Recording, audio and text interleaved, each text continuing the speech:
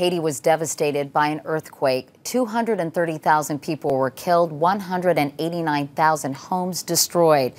Tonight, many Haitians are still suffering despite the billions in relief that's poured in from all around the world. So where has it all gone? Cheryl Atkinson tonight follows the money.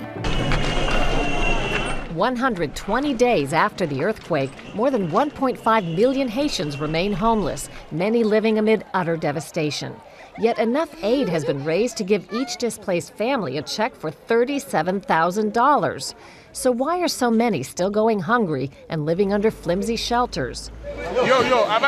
The little-known truth is most of the $14.9 billion that's been donated will be used on long-term projects to rebuild Haiti. Mark Weisbrot is a former economic consultant to Haiti. The organizations that already have money should be spending it right now. This is emergency relief. We wanted to find out what has been spent so far. So the past several weeks, our CBS News investigation looked at 5 major nonprofits: CARE, Catholic Relief Services, the Red Cross, the Clinton Bush Haiti Fund, and the separate Clinton Foundation Haiti Fund. Only the Clinton Bush Fund and the Clinton Foundation refuse to answer our questions, despite repeated emails and phone calls. Their websites say they've collected about $51 million donor dollars, but have only spent about $7 million, less than 1/7.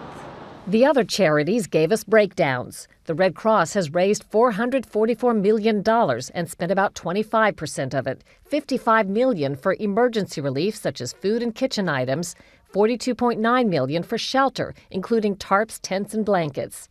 CARE has raised $34.4 million and spent about 16%, $2.5 million on shelter. And at Catholic Relief Services, of $165 million committed to Haiti, it spent no more than 8%, $2.5 million on food, $1.28 million on emergency shelter. The charities argue they've already helped millions and would get criticized if they spent too much up front instead of addressing the long term. We spoke to CARE's Gary Philoctet in Haiti. But at the same time, we move quickly, we move also prudently with spending the funds so that we ensure that the investment is made prudently.